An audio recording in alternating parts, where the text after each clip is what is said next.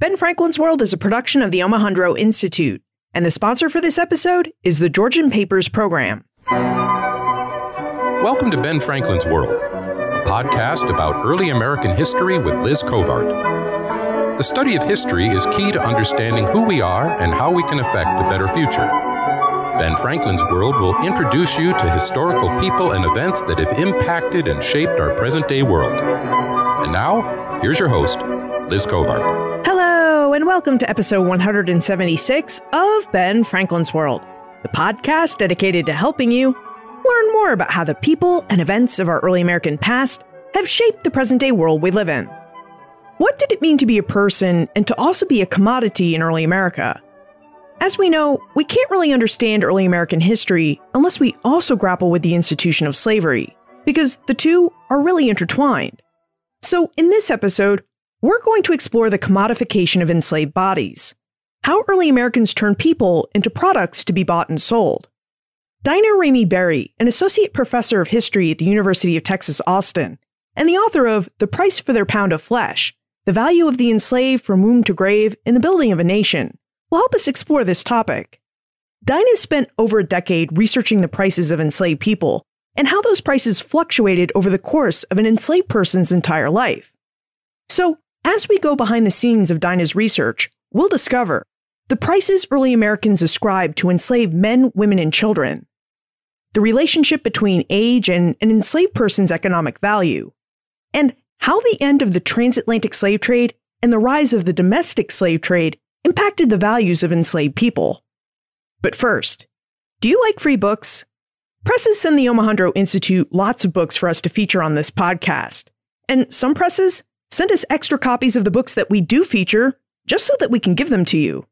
The collection of books in my office has now reached a critical mass, which means it's time for another book giveaway. We're going to conduct the next book giveaway the first week of April. To participate, you really need to join our listener community on Facebook because that's where we host the giveaways. Joining is free and easy. Just text BF World to 33444 and click the link for the group in the email that I'll send you. Okay, are you ready to explore some of the economics behind the institution of slavery? Allow me to introduce you to our guest historian. With tidings and wisdom to share about our early American past, here is this week's special guest. Joining us is an associate professor of history in African and African diaspora studies at the University of Texas, Austin. She's received numerous awards and fellowships for her research and teaching, and she's the co-author of one book and the author of 3 books, including Swing the Sickle for the Harvest is Ripe, Gender and Slavery in Antebellum Georgia, and, most recently, The Price for Their Pound of Flesh, The Value of the Enslaved from Womb to Grave in the Building of a Nation. Welcome to Ben Franklin's World, Daina Ramey Berry. Thank you so much for having me. And thank you so much for joining us. Now, in your book, The Price for Their Pound of Flesh, you explore how early Americans calculated the value of enslaved people and the ways that enslaved people recalled and responded to their monetary value throughout the course of their lives. How did you come to study how Black life was valued and devalued at different points in American history? I mean, how did you come to this topic? So actually, it's a weird way and sort of a simplistic way. I was actually doing research on slave prices, was what I was calling them at the time, for my first book, Swing the Sickle, because I was studying specific plantations. And I had very detailed records on the families and the plantation records. I had information on individual enslaved people and how much they were worth. And I had included that in chapter 6 of Swing the Sickle, but the editors felt that the tone was different and it just was a separate study. So they encouraged me to think about taking that material out and putting it in a new study. And this essentially became The Price for the Pound of Flesh. You structured this new book, The Price for Their Pound of Flesh, in chapters based on the life cycle of the enslaved. In your 6 chapters, you really take us from preconception to birth, from childhood to young adulthood, and from middle and older life to old age and death. And I wonder, why did you choose to look at slavery through the lens of age and economic valuation during those life periods? Does looking at slavery through this lens help us understand the lived experiences of the enslaved and the history of slavery differently?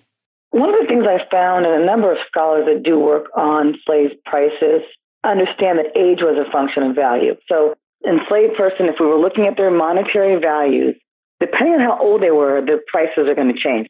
a number of other factors, obviously, like skill, their sex, whether or not they're healthy, and whether or not they had specific skills, right? But age was a function of value, and that was something that I paid attention to.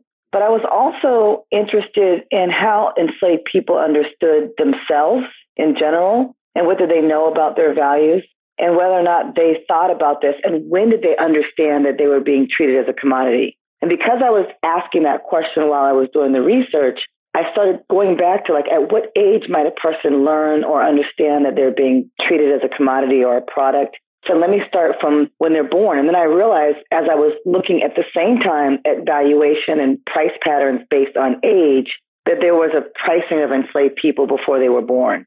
And so I just took that through the whole life cycle, because very few scholars, if any, have done work on young children and women or the elderly. Most people that do work on slave prices look at prime age males, usually between 18 and 30 years of age. And so I was very interested in looking at price patterns for women and also children and the elderly. And so I wanted to incorporate the entire life cycle. I didn't want to discriminate against age or sex, and I wanted to cover each phase of their lives. And it seemed to me that the life cycle was the right arc to cover for this particular book. You just noted that the value and price for an enslaved person actually began before they were born. And in your book, you specify that valuation began really as soon as an enslaved woman entered the market as an object and producer of goods. And I wonder, why is that? Why is it that the history of enslaved status always seems to start with women? So I think part of it comes from the fact that women are actually giving birth to slaves, to enslaved people, and also because of legislation. 1662 and 1663 in Maryland and Virginia, there was a part of secular ventrum law legislation which said that the status of an enslaved person was defined by their mother. So the institution of slavery is really hinging upon women continuing to give birth. And this becomes important as we go through from the colonial period and transition into the 19th century and the early national period. The value of women increases slightly because of the fact that they can bring in additional sources of labor. So that's part of the reason that I would say you find this focus on women during this time period, and when it comes to looking at why we should consider their values as well. Okay, that's a fair point. So what was the actual value that early Americans placed on enslaved female bodies? And how did prices fluctuate for enslaved women, throughout the course of their lives? So what I found is it wasn't any different than what Bogle and Engelman found, and partly because the majority of my data set, a large portion of my data set comes from the data set that they computed. And that's also been borrowed from work that U.B. Phillips did back in the early 20th century. So we're using some of the same data. I added some of mine, which I'll talk about in a little bit, of research. I did about 8,000 figures in this database that I'm using in this book are from my own research through archives throughout the South. But to answer your question, the values fluctuated over time. And what I've done in this book is converted everything to $1860. So that's not going to be so great for early Americans that are looking for what the price patterns were. But I converted everything from pounds, sterlings into US dollars. And I was doing that so that when I can talk about a value of an enslaved person, I wasn't comparing apples to oranges when I'm talking about different values throughout the book. So you find anywhere from young children that were under age 10, could be about $100 or a little bit less, and then going all the way up to $3,000, depending on what their ages are. The price pattern, though, falls along a bell curve, the same bell curve that U.B. Phillips found, the same bell curve that Bogle and Engelman found, and their values are increasing until women about age 22 to 25 years of age, which is when they reach their peak childbearing years, and then they start to decrease, and males sometimes held their values through their early 30s. And once they reach their early 30s, their values start to drop off as the downslope of that bell curve. Now, Kyle reminds us that in 1806, the United States Constitution abolished the African slave trade to the United States. And he'd like to know whether the abolishment of the slave trade impacted the value of enslaved men and women in North America, and if so, how it impacted their value. So we have some evidence that it did, but I have to say, though, that the domestic slave trade had already been functioning before the close of the transatlantic slave trade.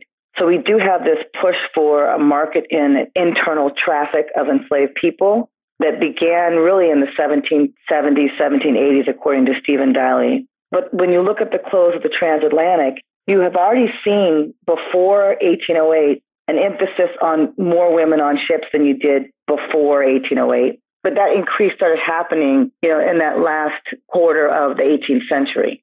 And so you do find those kinds of patterns there. Now, because the supply source is being cut off with the close of the transatlantic slave trade, there is more emphasis on natural reproduction. And that's when we see this shift from raising enslaved people to breeding them, which becomes quite common, animal husbandry breeding in the middle to late 19th century.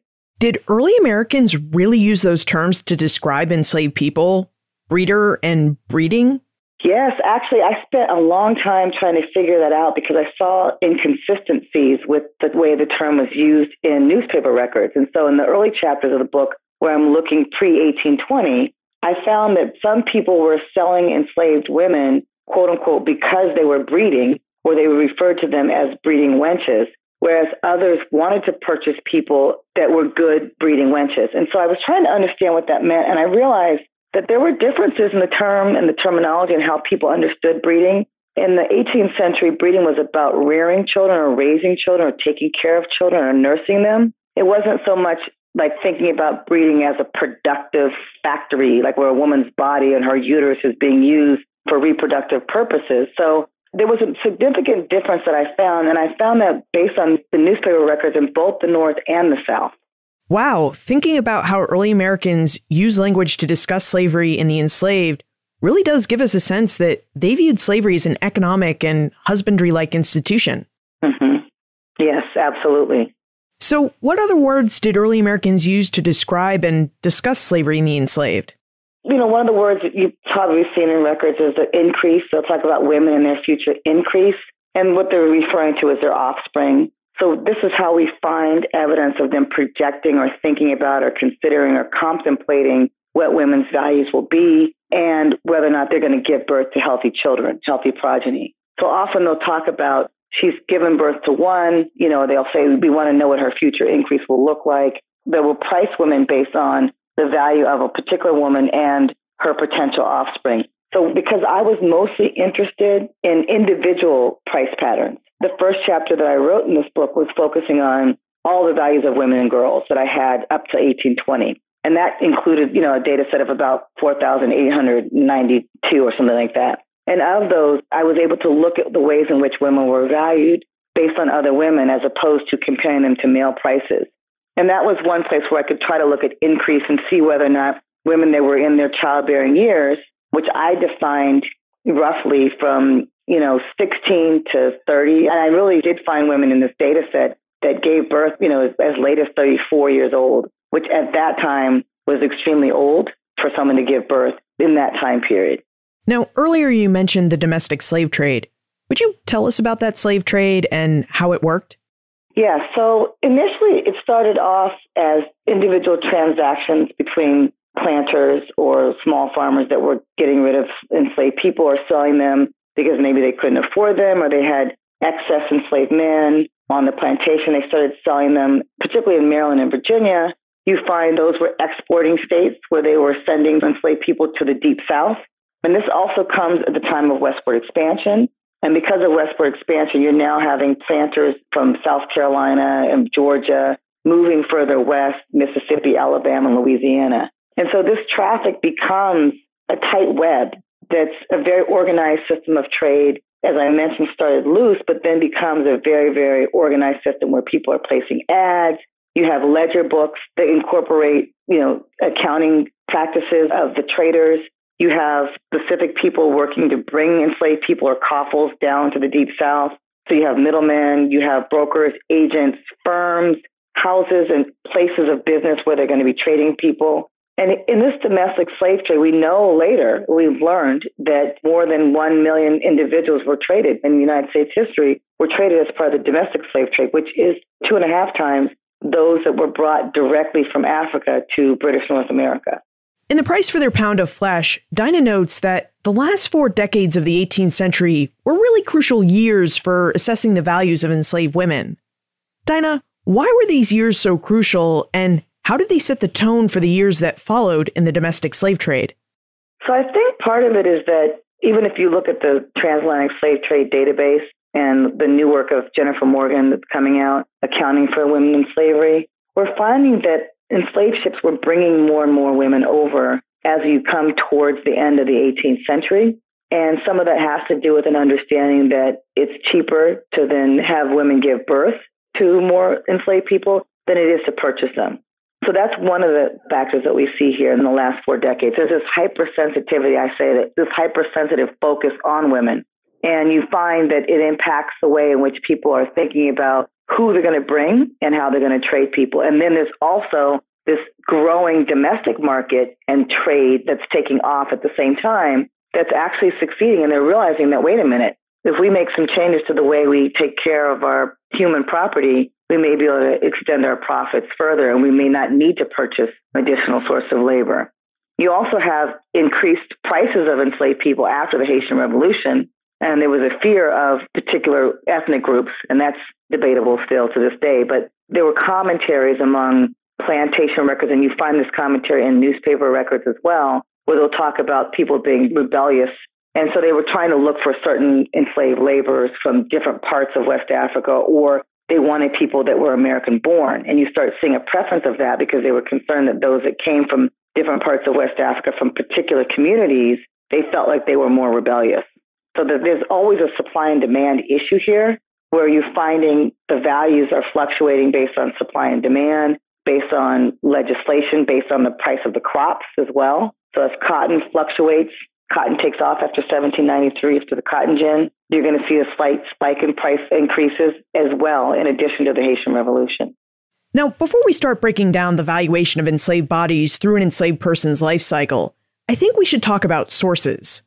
In the price for their pound of flesh, Daina notes that she had a sample of 4,892 appraisals for individual women made between 1771 and 1820.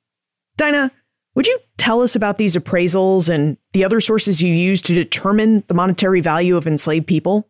First, what I was doing was, as I mentioned, when I was doing the research for Swing the Sickle, my first book, I was collecting any place where I found values, whether they were market sale records or appraisals. And appraisals were done often in state inventories. You also find appraisals for insurance policies. You find appraisals in probate records, last will and testaments, and also in sales. When enslavers were selling their enslaved people to someone else, they would have a list of how they appraised their values. And then if they were sold, that value might be different. And one of the things I found in doing this research is that the market value is often inflated over the appraised value.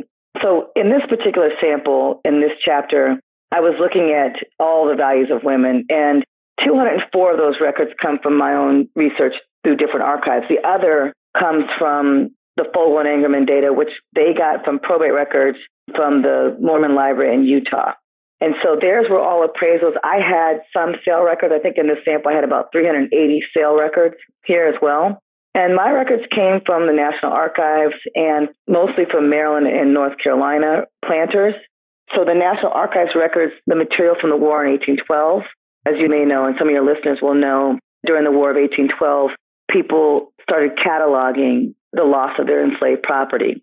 And they were petitioning and writing letters to the state and local authorities asking for compensation. So a lot of these records I used were compensation claims, some of the same records that were used in The Internal Enemy, the prize-winning book by Alan Taylor.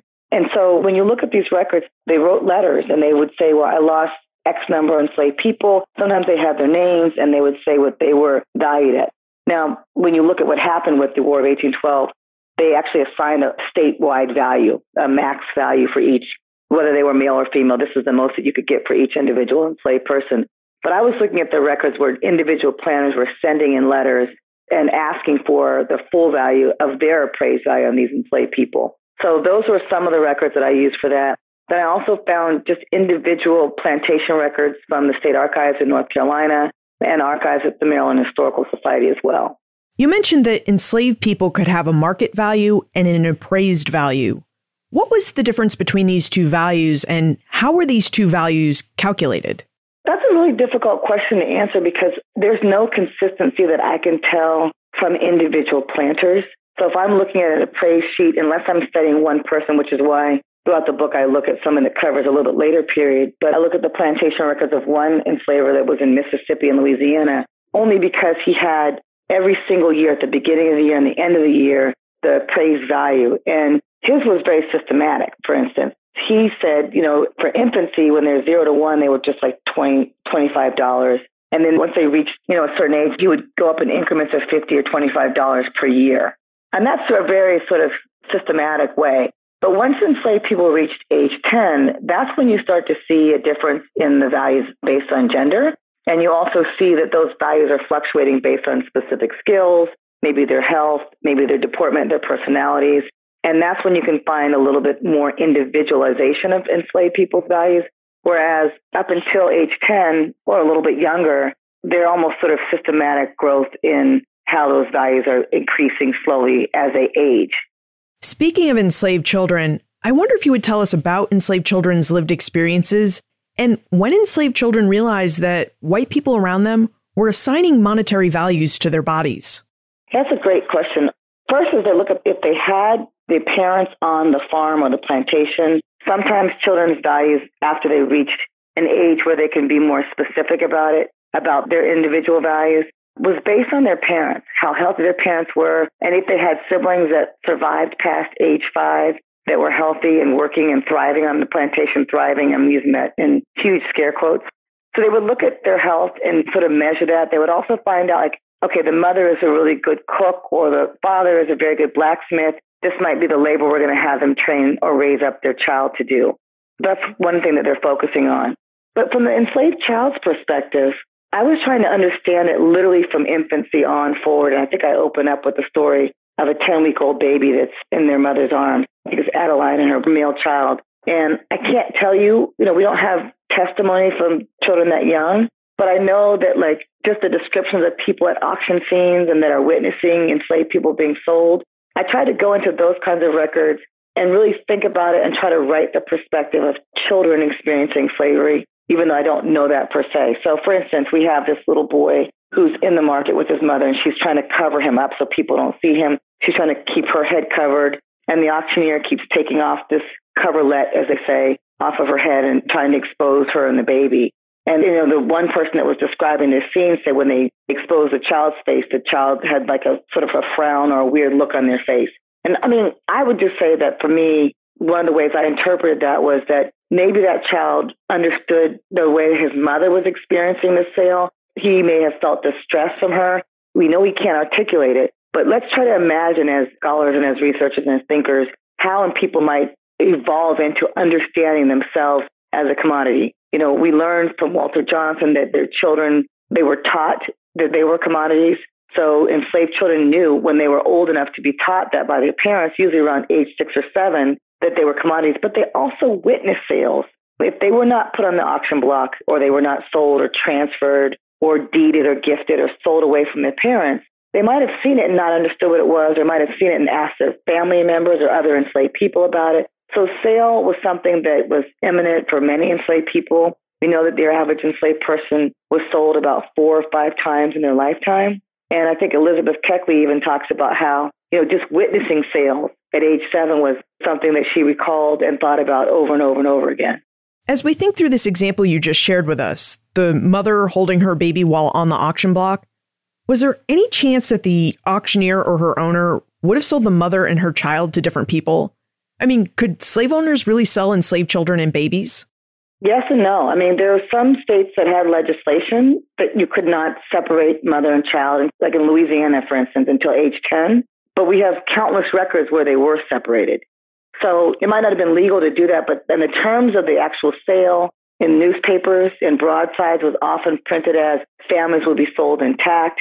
And then sometimes if they could not, convince somebody to say, well, I want to purchase these 2, but not that one, that's where you see this separation happening. Or somebody saying, I don't care. Well, I don't care about the child. Somebody else can take them. Or I don't want to have any small babies on my estate. So you'll see that happening. And this is where we do need more work on sales by lot when we look at these group sales. And it's difficult to parcel out how people are valued in that space individually. I had a database that I was creating on mothers and babies, and I had these group sales, but it meant nothing to me if I didn't know the age of the mother and didn't know the age of the child. I couldn't really tell what this monetary value meant. If I had that the two of them were sold as a package for $500, and then I saw another coupling of a mother and child with no age and no other characteristics, nothing about whether the child was infant or adolescent, and that coupling might have been $1,200. So I couldn't really differentiate what that meant, and so I wasn't able to really explore that. But I do think we need to understand that more, because we do find evidence of mothers and children and whole families in the market being sold. And there's a number of scholars that have written about this, those that write about the domestic slave trade. But I still think understanding the childhood experience of slavery and what it might be to be separated and taken away from your parent at the market is something that we can look at and do more research on.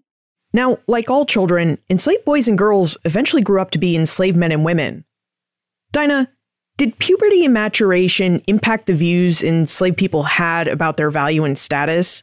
And did puberty and maturation impact white people's views of enslaved people's economic valuation?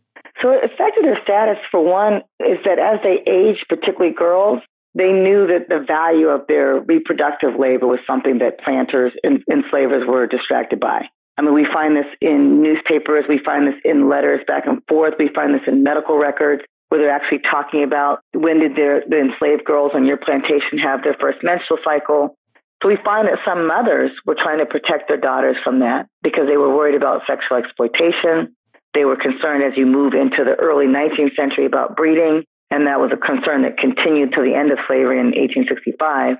And so that's one of the things that you find as they grow older, that they realize that they're a commodity, and they understand that their value for women and girls is based on the ability to give birth.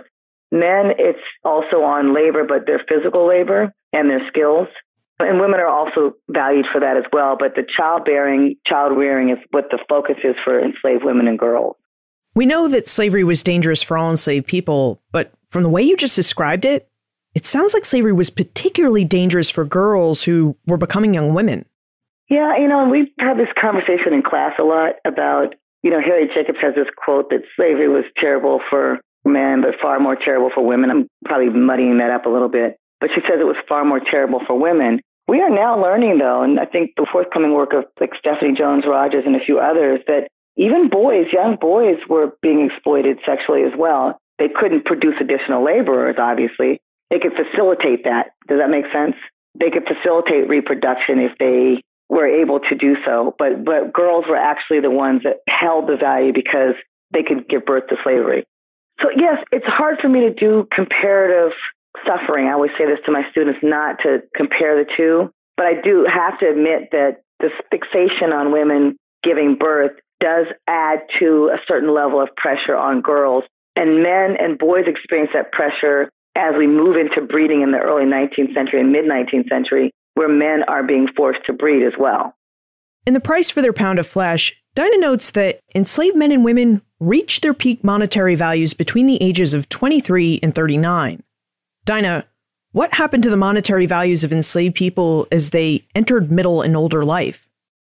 So as they aged into middle and older life, their values were decreasing. If we're looking at individuals, though, I did find that some men and even a few women really carried out relatively decent prices through their 30s. But it really does taper off pretty quickly after that, because if we're looking at hands that were given a rated scale where they were judged on the amount of work they could do in a given day, like a full hand, a quarter hand, a 3/4 hand, a half hand, their rates were decreased, meaning the productivity that they could perform, the amount of labor they can produce, decreases as they age. But what I argue, though, and a number of scholars have said this as well, is that the value within the enslaved community still remains strong and actually probably increases for some as they age because of their wisdom and their knowledge and their experience with the institution of slavery. And that is something that we cannot commodify. We've been discussing and exploring the valuation of enslaved people in early America in a very clinical sense, if you will. But these were very human people. I mean, we've been talking about human beings. Daina, how did enslaved people react to their valuations, and what did they make of them? So I found a variety of reactions across the board. They did not really care whether or not they were priced high or low. Their main concern was to either be with particular family members or loved ones. So if they were being sold in a public auction, they would beg people to sell them to the same person that their partner was sold to. and they would brag about their strength and their skills, and they would say things to encourage people to buy them. And in other cases, if they felt someone was cruel and they had a reputation of being a cruel enslaver, they would try not to be sold, or they would say, I'm not that strong, I'm not that healthy, or I'm sickly. Or women, sometimes when they were interviewed in the auction, they'd say, well, how many children have you given birth to? And sometimes they'd say, it doesn't matter. I don't count anymore because they all get taken from me. So it ranges from apathy to excitement about trying to manipulate who they're going to be sold to or where they're going to be in terms of relationship to their family members. Dalen would like to know if and how the fluctuations in the values of enslaved bodies impacted the ability of enslaved people to buy their freedom. And after we take a moment to talk about our episode sponsor, we will explore an answer to Dalen's question. History and archival work go hand in hand.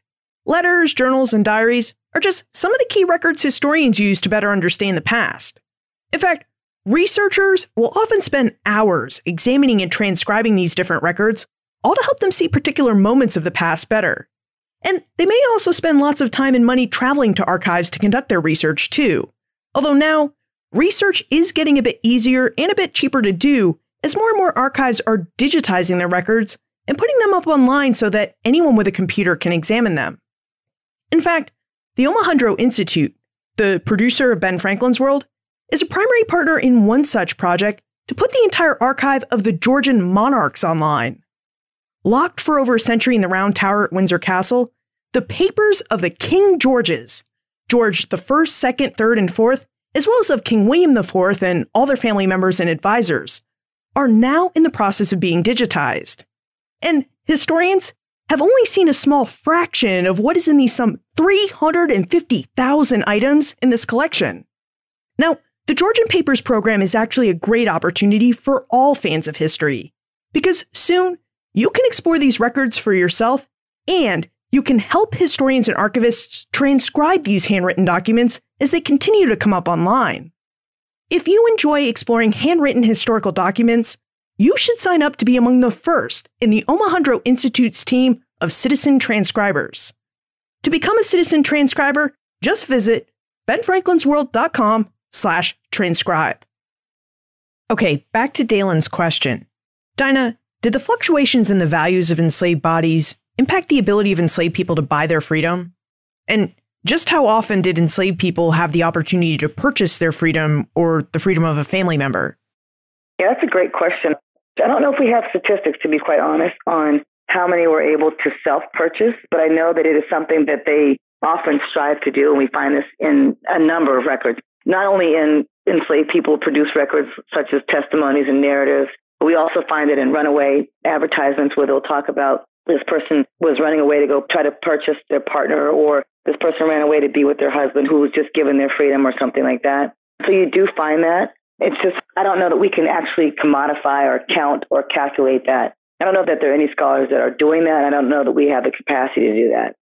Now, the monetary valuation of enslaved bodies continued even after an enslaved person's death. Daina, how did enslavers find ways to profit from the bodies of enslaved people even after they had died? So as some enslaved people were catching different illnesses and they were sick, some planters advertised to get rid of them because they're not going to make a profit off of them in the market too much. But there were some medical doctors that actually wanted to purchase sickly enslaved people because they wanted to do research or learn more about the particular illness. I found that there was another form of trade that I call the domestic cadaver trade that involved selling the deceased bodies or cadavers of formerly enslaved people in addition to all of the other blacks and whites that were sold as part of this cadaver trade. I was just focusing on those that were enslaved or formerly enslaved. So there was a market, and that market really was part of an ongoing sort of underground market in body parts that is still around today. You know, there's an illegal kidney trade today and all kinds of other illegal organ market that's going on even to this day, and that was happening even in the 16th and 17th century. And so planters did find that they could sell cadavers for anywhere from $5 to $30, sell them to representatives from medical schools that were then taking these bodies and using them as part of anatomical dissection and research for human anatomy courses. Were enslaved men and women, knowing that they might be sold in this body parts and cadaver trade, Were they able to resist participation in this trade in any way? That's difficult. I did find evidence of enslaved people fearing, and more so in the records of free blacks and whites that knew about this trade, fearing being exhumed. And so free people of color tried to find ways to protect their bodies by having night watchmen work at the cemeteries that they were buried. They also had, if they could afford to, put bells or somehow seal their caskets, the caskets of their loved ones.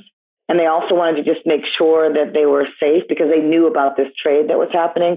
So some of the evidence is around the records of free blacks and also whites that knew about this. And we see this in newspaper articles where they'll talk about grave robbers and resurrection men taking bodies. Free blacks could offer themselves better protection than enslaved people who, during their lives were, quote unquote, their bodies were owned by somebody else or commodified by somebody else. And enslaved people didn't always have control over how they were laid to rest. But the people that were often being part of this illegal trade were those that were unclaimed bodies. They were bodies that didn't have representatives that were coming forth and claiming them. So they were from prisons and almshouses and other places. And those individuals had no protection into this trade. So some people would run away from or stay away from the quote unquote body snatchers who were also enslaved men. Many of them were porters or janitors at medical colleges and medical hospitals. And so some of these individuals were enslaved and their sole purpose was to work for the medical colleges and going into procuring bodies that were going to be used for dissection. But other than that, other than trying to protect the caskets for those that were free blacks, it's really difficult to know about enslaved people because sometimes they did not necessarily have the kind of elaborate funerals and burials that people that were free were able to have. Sometimes they were just put in a pine box, had a small ceremony at night on the plantation, or sometimes the owner would say, well, you can do something later, you can have a wake later, but, I'll take care of the body. It's just very difficult for us to trace that, though. One of the curious things I discovered in The Price for Their Pound of Flesh was that an entire insurance industry developed just so slaveholders could insure enslaved people's bodies. Daina, would you tell us when slaveholders began insuring their human property and what they needed these insurance policies for? Yeah, so the insurance industry, when you first find enslaved people insured, they come in the form of like marine records, fire insurance records, not initially in life insurance. So it was first because they were being transported as part of the domestic slave trade. You also find insurance policies on transatlantic slave trade ships as well. And so they would insure the passage of enslaved people from one place to another. And that's where we first found records of insurance claims. And after that, you then find insurance companies deciding to invest in life insurance policies on enslaved people because they're seeing that's another space. And from the records that I found, although they were a little bit later than probably your listeners are interested in, I found enslaved children as young as age 9 and as old as their 60s and 70s being insured through life insurance policies. Many of the insurance companies in your study seem to be based in the South. But as we know, the North always seemed complicit in the institution of slavery, even when those states had outlawed the institution. So I wonder if there were any Northern insurance companies that made money from offering slaveholders insurance for their enslaved people. Yes, Sharon Murphy writes about this in Invested in Life. The Baltimore Life Insurance Company is where most scholars get records from, and that was obviously further north. It depends on whether you consider Baltimore north or south, but some people say it's the upper south, so they wouldn't necessarily consider that north. But there was the New York Life, MetLife. There were companies in New York that also had life insurance policies on enslaved people as well. It's probably time that we address the elephant in the room. I mean, to talk about the monetary value of people is difficult. And I've personally found this to be a difficult subject to talk about throughout our conversation. And yet, Daina notes in the introduction to The Price for Their Pound of Flesh that she spent 10 years working on this book and with this subject. Daina, how did you do it? How did you spend a decade grappling with this tough subject? Well, a good portion of the time was spent with just the data. I mean, literally, because I was trying to write a book. The book that I initially wanted to write was a book that would qualify and explain and contextualize every single value of enslaved people that we had records of, if I could find them, using the data sets that were existent and the ones that I was creating myself.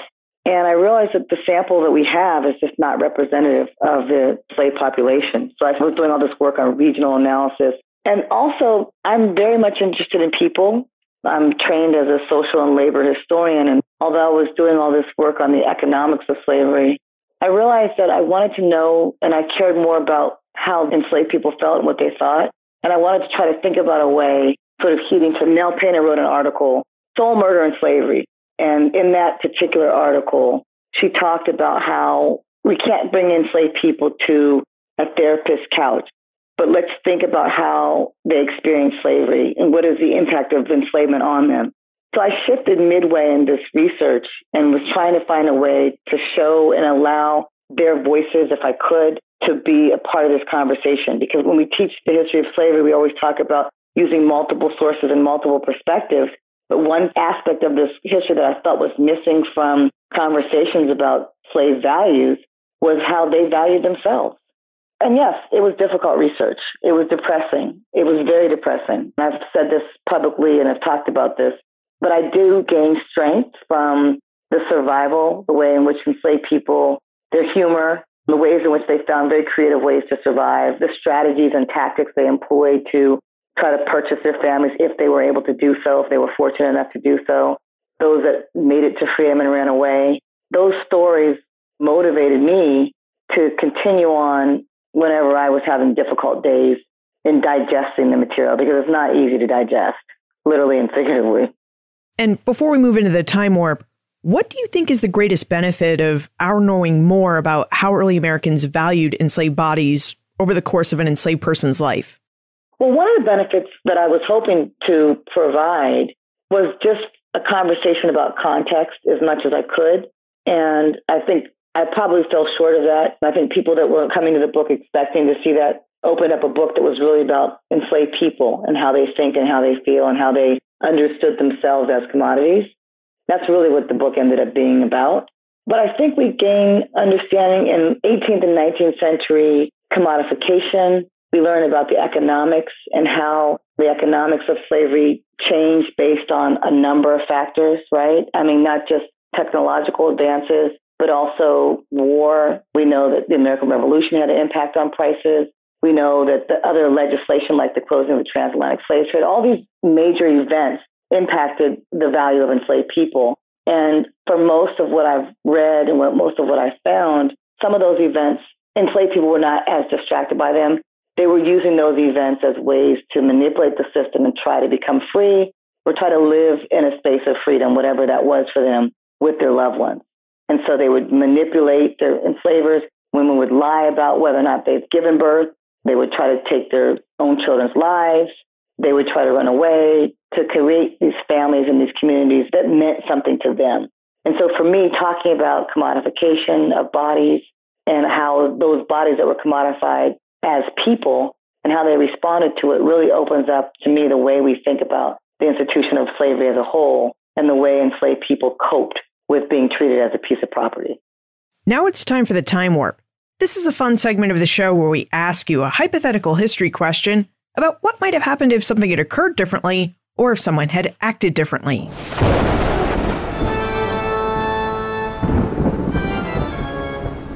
The time warp.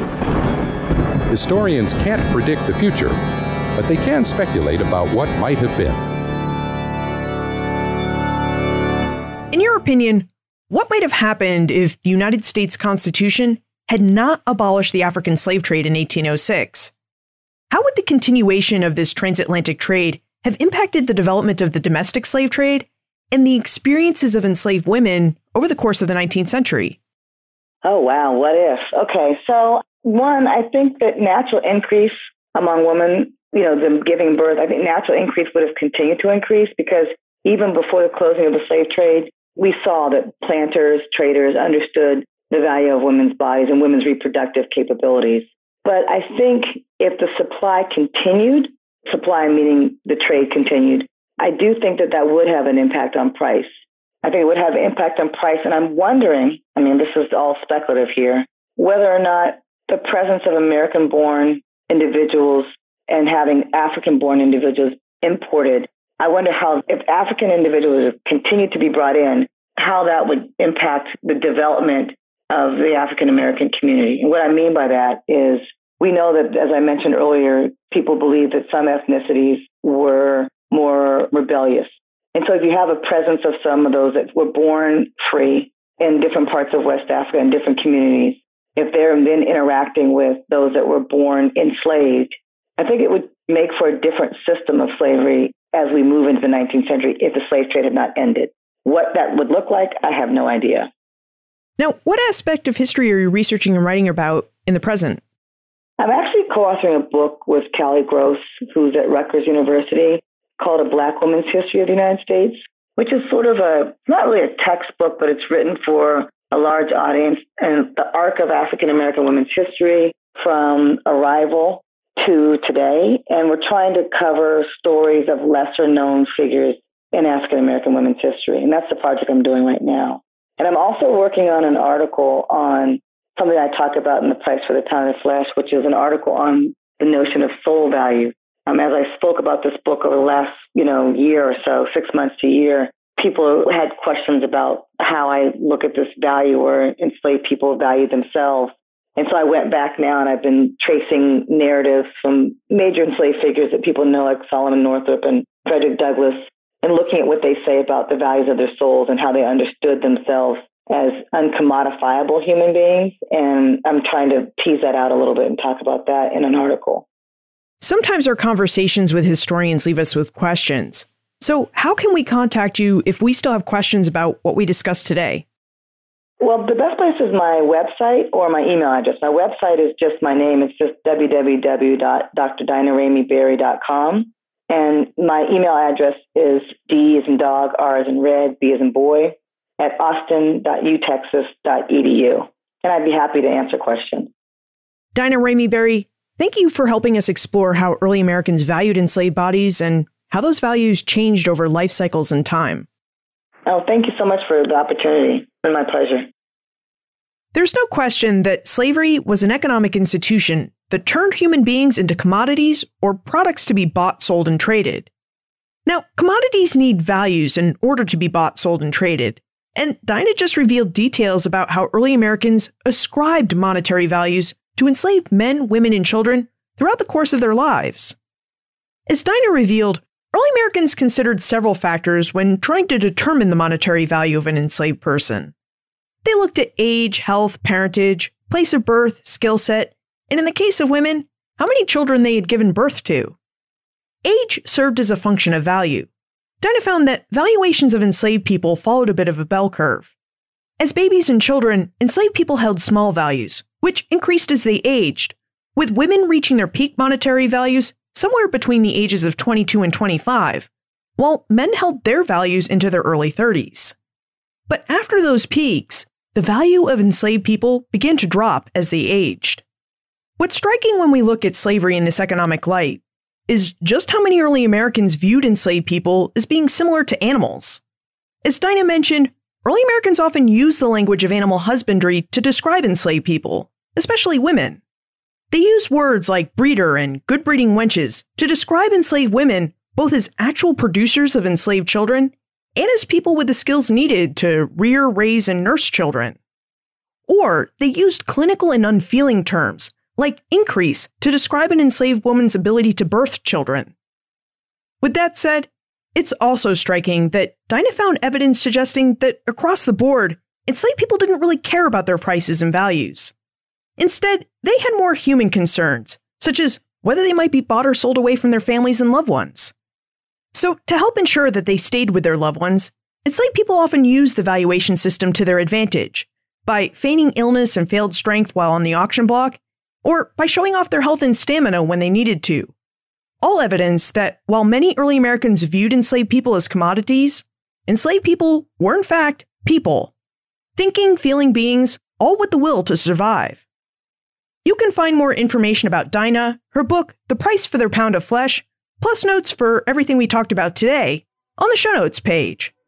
benfranklinsworld.com/176. The Omohundro Institute wants you to help historians and archivists transcribe the handwritten documents of the Georgian Papers. To join their team of citizen transcribers, visit benfranklinsworld.com/transcribe. This episode benefited from the production assistance of Holly White. Thank you, Holly. Finally, what questions do you still have about the economic side of slavery? I use all the questions and topic suggestions you send me to help plan episodes for this show. So send me an email with all your ideas and questions to liz@benfranklinsworld.com. Ben Franklin's World is a production of the Omohundro Institute. And remember, never leave till tomorrow that which you can do today.